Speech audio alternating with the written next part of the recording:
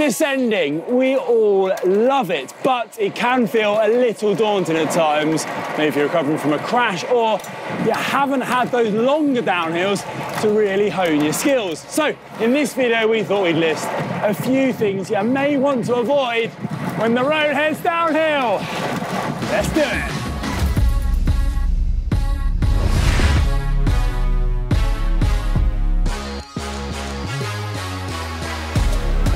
One descending mistake is braking really hard when you're in corners. You want to avoid doing this because doing so makes it harder to keep your line and push you wide.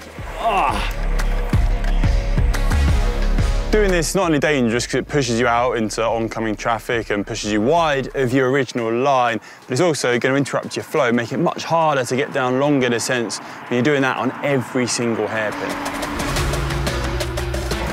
Instead, you want to brake before the corner, check your speed, jam your outside foot into that pedal, tuck in, don't brake, and get round the corner without too many dramas.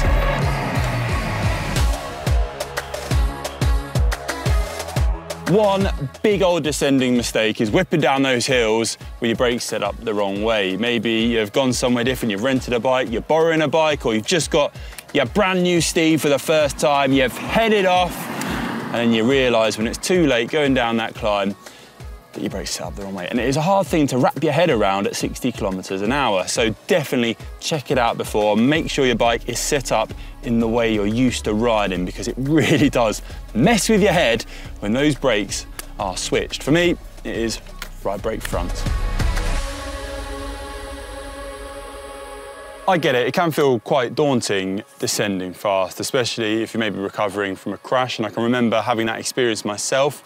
You're getting back into it, you find it really hard to get into that descent and let the bike flow properly, you're kind of tensing up, you're nervous, and it is hard to relax. If you can relate to this, then my advice would be to try and relax, but build your confidence up gradually. On those longer stretches of road, you can afford to relax and increase your top speed without constantly being on the brakes. That will allow you to stop that fatigue setting in and also flow down those descents a bit better. I would say you start to brake a little earlier than needed when you're coming into hairpins or corners, so you're taking those bends with a slower speed than necessary, and you can practice getting your body in the right position, getting around those curves properly without using the brakes. And as your confidence increases, then you can then afford yourself to brake that bit later and later as you're building up the experience necessary. Also, if you're getting nervous on those longer stretches of road where your speed really does tend to rise, you reach quite high terminal velocity, then I'd say instead of holding on the brakes all the time, try and keep a less aerodynamic position. So maybe go on the hoods, keeping a firm grip, but also trying to relax that upper body, using your body almost like a windbreak rather than relying on your brakes to slow your speed. Using a slightly less aerodynamic position like this will allow you to lower that top speed or terminal velocity without constantly having to be on the brakes to cut that speed. And I think that allows you to stay that bit more relaxed on the descents, lowering that fatigue and tension in your upper body, making for a more enjoyable experience all round.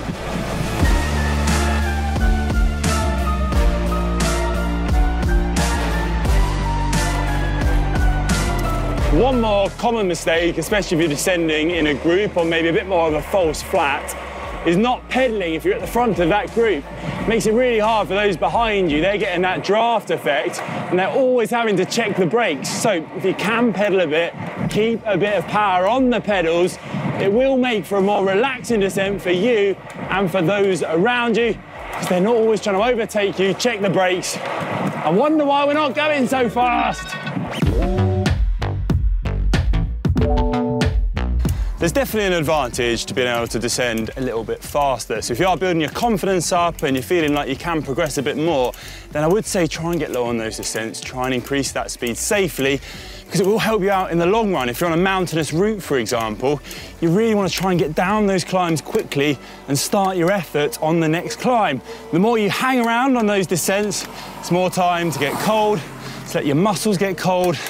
It takes more effort to get going again when the road heads uphill. So if you can descend confidently, get down fast, start climbing again, it will really prove advantageous. So there we go, a few mistakes you might want to avoid when the road goes downhill. Let me know in the comments though what sort of mistakes you've made on your bike whilst descending and how you've learned to avoid this. And if you found this video useful, please give it a big thumbs up. And don't forget, with downhills, come uphills. Thanks for watching everyone.